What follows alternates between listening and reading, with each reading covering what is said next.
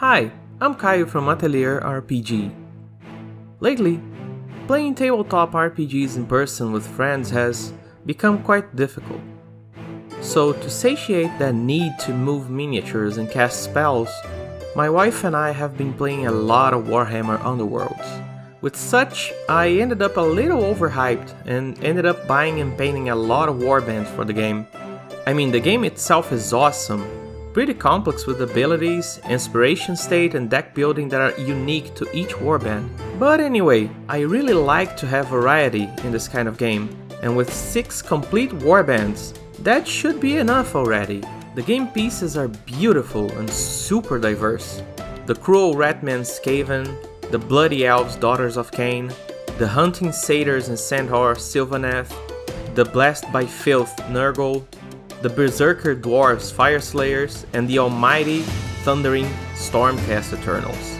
That not counting the beautiful scenery pieces.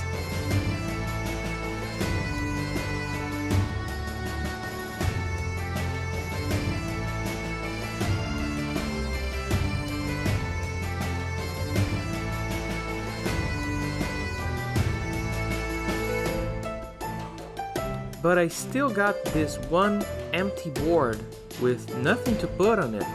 I think it's time to paint a new warband. Let's watch the video.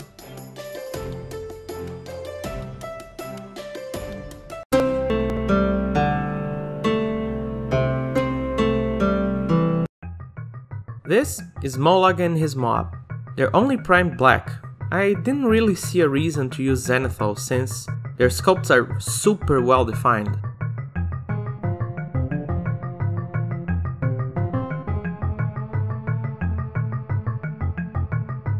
I'll start by layering purple in random spots. Then I apply dark blue, also in random spots. Then I clean my brush, and with the brush still damp, I blend the 2 colors together.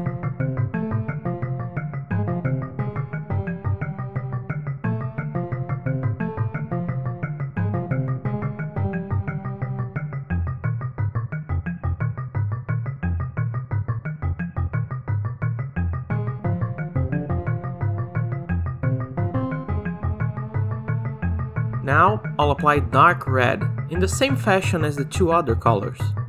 This step of setting the base tones for the skin doesn't really follow any plans. I just mixed colors in an interesting way for the skin to really pop. As always, 2 thin coats.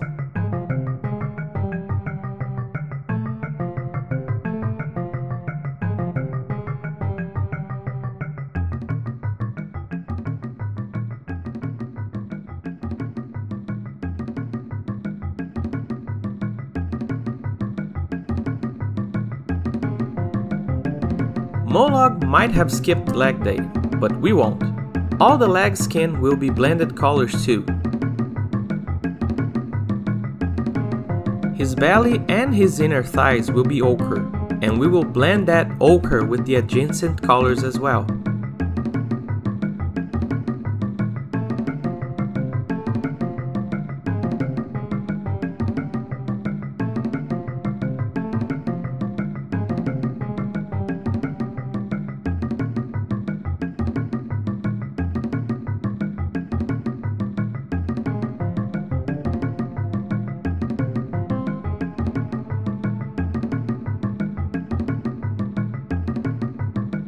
At this point, the base skin color is already pretty uneven and pretty interesting. I think all 3 tones harmonized well.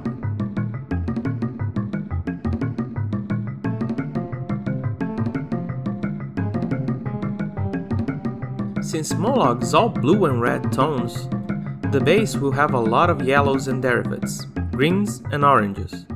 In case you're wondering why green and orange are derivatives from yellow, it's because if you mix yellow, that's a primary color, and blue, that's also a primary color, you get green, and if you mix yellow and red, another primary color, you get orange.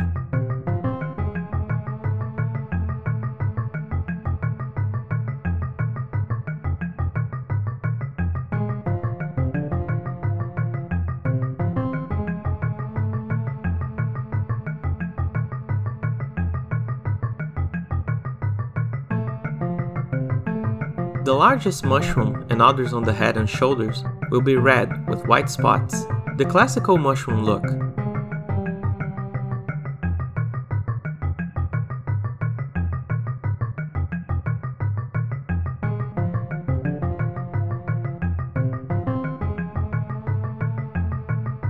Most of the small mushrooms and spores will be painted with turquoise at this point, and they'll be layered with white later.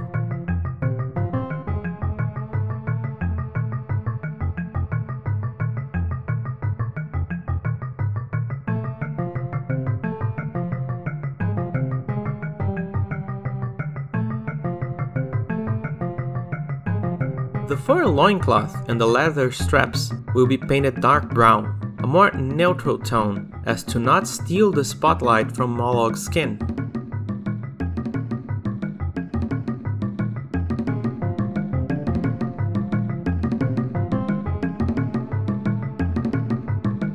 Now I'll move to the mid-tones of the skin, starting with red. We'll layer it over the deep red. All of the highest points of the model volumes will receive a layer of red, and the largest mushroom will have a tone gradation, deep red in the middle and lighter in the borders.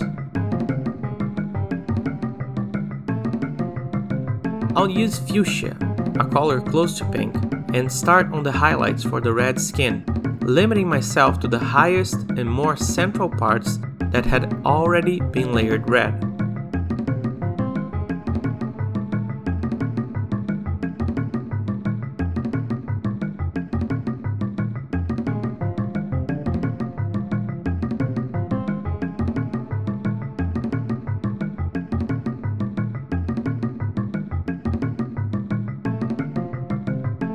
In the end, I thought the transition was too rough, so I diluted the red paint and washed it over to improve the tone transition. And I believe I got a pretty good result with it.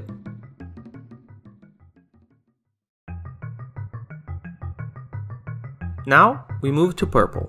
I mixed purple with fuchsia to get a lighter purple and layered over the exposed purple parts on the skin.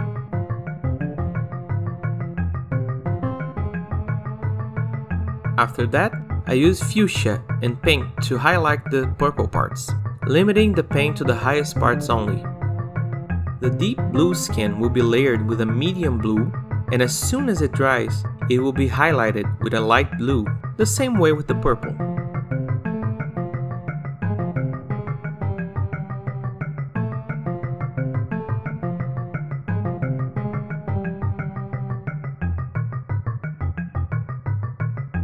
Here's me trying to make a cool effect on Mollog's back, but using paint that's way too thin. I'll work on it later. In the meantime, I'll highlight the mushroom stems and detail the underside of the caps.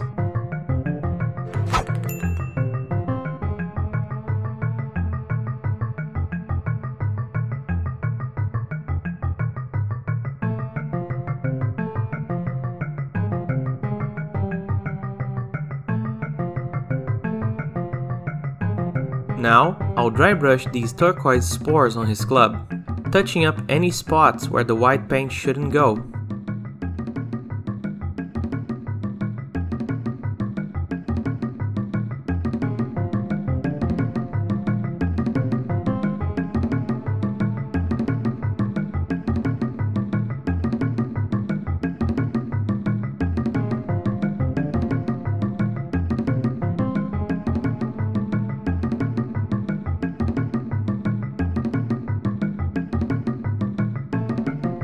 Here, I'll finish the mushrooms on his head and his back with white spots.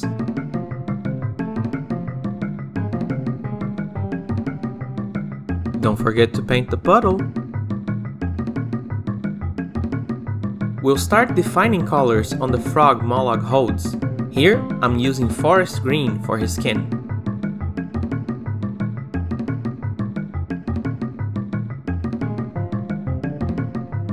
Now, we'll start the dry brushing of the base. I used forest green over the blended tones.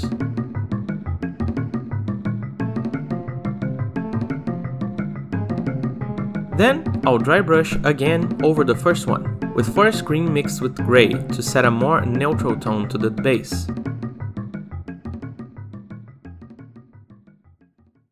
At this point, I had already fixed the effect on Mollog's back cracks, and I'm applying some highlights with brown on the leather loincloth.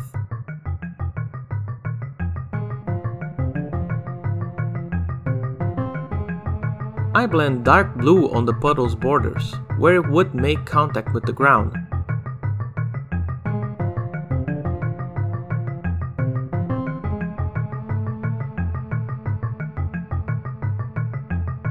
The sunken chest will be painted light silver. All of his little moon decorations will be painted gold.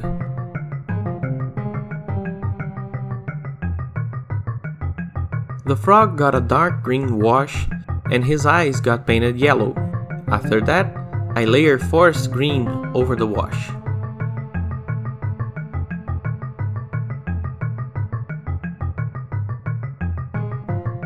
I painted the frog spikes with ochre and highlighted them with ivory. With some final details on the base and on the frog, Mollog's finished.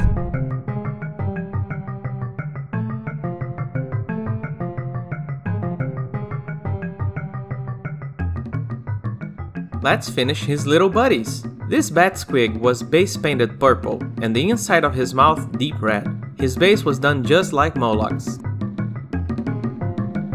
I also dry brushed the base like Mollog's and dry brushed fuchsia over the purple squig.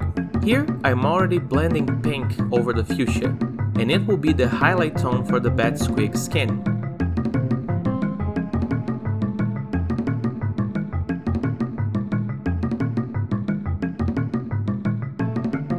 I apply ochre on the teeth, followed by ivory as a highlight.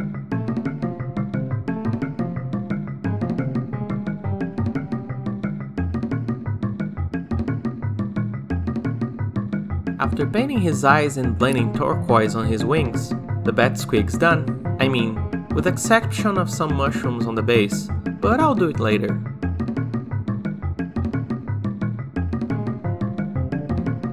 Let's start on the spite shroom. I used deep red for its cap and forest green for the gas cloud. I mix ochre and yellow for its base skin color.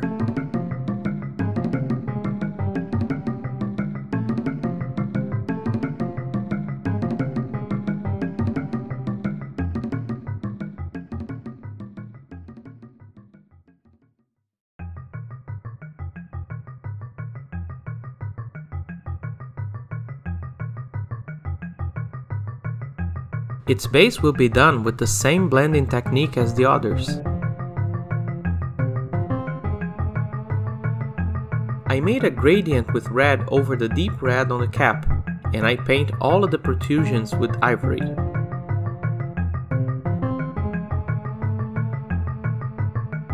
I used white on the base of the gas cloud and on its center grooves, and as soon as it dried, I dry brushed forest green over it, leaving white only on the recesses.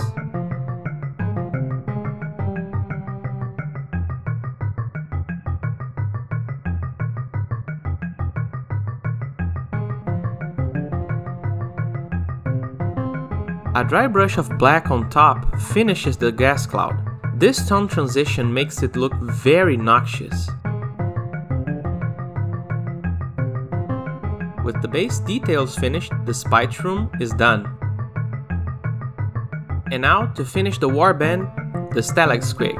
It's going to get painted like the bases of the others, with the intention that it looks like it's part of the scenery, at least at first glance.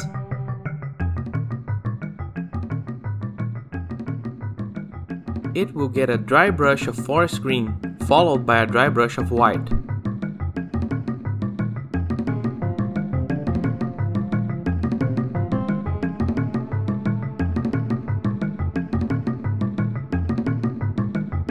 Over the white dry brush, a dry brush of yellow and a dry brush of blue on opposite sides.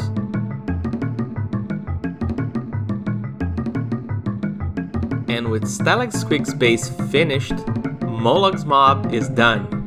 And here's the result.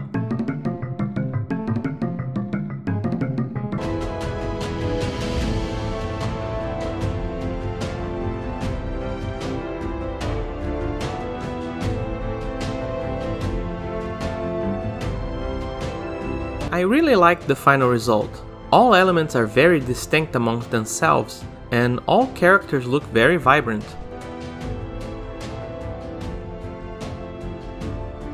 And now, I have models to place on my empty board. Mollog is huge when compared to the other models in Warhammer Underworlds, and he is for sure the star of his own warband. The dude has presence.